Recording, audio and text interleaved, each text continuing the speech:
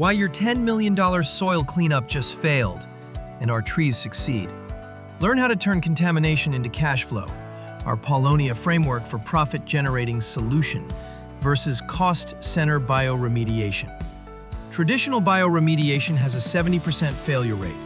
This tree-based system cuts cleanup costs 90%.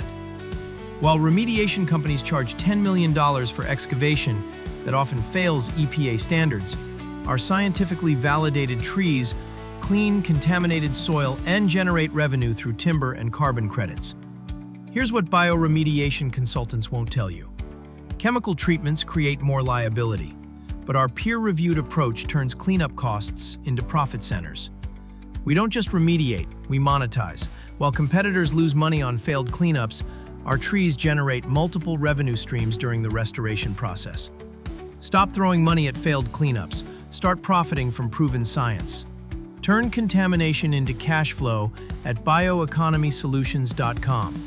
Book your professional bioremediation scientifically validated strategy call today to turn contamination into cash flow.